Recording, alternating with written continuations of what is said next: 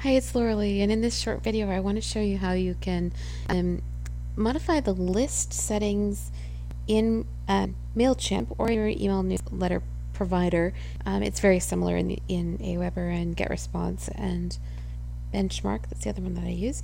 It's a very similar process, but what we're going to do is go in and edit the settings on the thank you message, so it will point to a place where people can actually get the offer that you're giving to them. We're going to do this in two steps. There's a page on your website that you'll be setting up, and then there's also the settings in your sign-up form. We're doing this obviously with Mailchimp. So, I'm going to use a page that already exists on my site, partially because my internet's really pokey today, and it's taking a little while for things to load. It's already there, so you can use it as an example. So we're going to use a page on your WordPress site and Mailchimp. So what I've gone and I'm in one of my small little subset lists, and I'm going over to the sign-up forms. If you haven't already created a list, they will walk you through that process, putting in some pretty basic information and setting up the list itself. But then you'll need to get into the sign-up forms and go to your general forms and over to the confirmation section. And this is probably where we're going to see some slowness, unfortunately, with either my internet or my computer.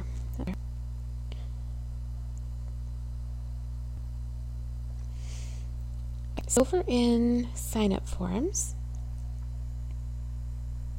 we're going to just scroll down a little bit, and you'll see this area called Build It, Design It. Wow, this is spooky. And this is going to be the one that, let's see, there's going to be the main page that kind of dictates everything, whether or not you have a header at the top of it and what form fields you've asked them to fill out. Then this can use some simple text in this area, which obviously you can do too, or design it as much as you want to. But what we're looking at this time isn't the sign-up form. We want to look at the welcome email. The opt-in confirmation actually might be the one. This is the one actually that just got to say that it's confirming your subscription. You may want to edit that one as well. But we want to send the final welcome email. This is the one we want to add.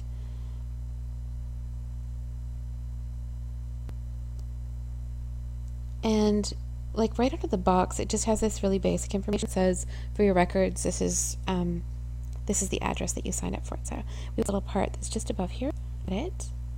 And this is where you'll put in some text that says to receive your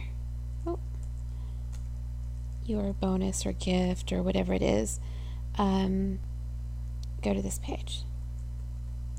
And then include a link to that page. So the page that we're talking about in this case, or in this short clip, it's not technically the right one, is this page on my site that gives them their free offer. The reason we're doing it this way is that if you decide to change something with the offer, you want to add something more to it, you want to update it, you don't have to come back into Mailchimp and change all of those other pieces.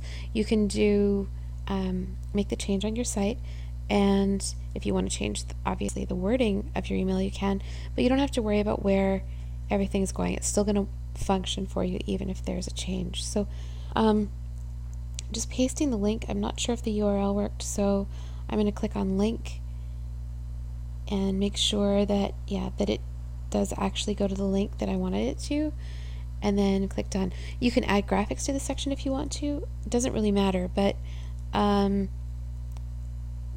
at the very least, make sure they can access the page that you need them to go to grab the information. There's another way, and I may not be able to show you just because everything's really slow. You can also change it so that after they've confirmed the double opt-in on your list, you can just literally send them to this page and then save. So that's an option as well. So you could send them right to this page and then have the confirmation thank you there as well, which in some ways is really good because it will bring them back to your website, and then you can follow them through with, there can be another sequence there as well. So for example, with this one, it includes the information for the link itself. I could have something at the bottom that also leads them to a paid offer, or now that I know that they're interested in something of this nature, I could offer them something else that's similar. So that's completely up to you, and that's why it's nice to have the one page that you want it to go to. The other piece that I wanted to mention about having it on your website in this way is that you want to make the URL something that's not going to get picked up by your SEO. So you'll turn off any of the follow links, and you want to make it obviously that it doesn't show up in your main navigation. The thank you page shouldn't show up in your navigation at all. If you need help with that, I should have another video to help you with that piece. So hopefully this helps, and I will talk to you soon. Bye for now.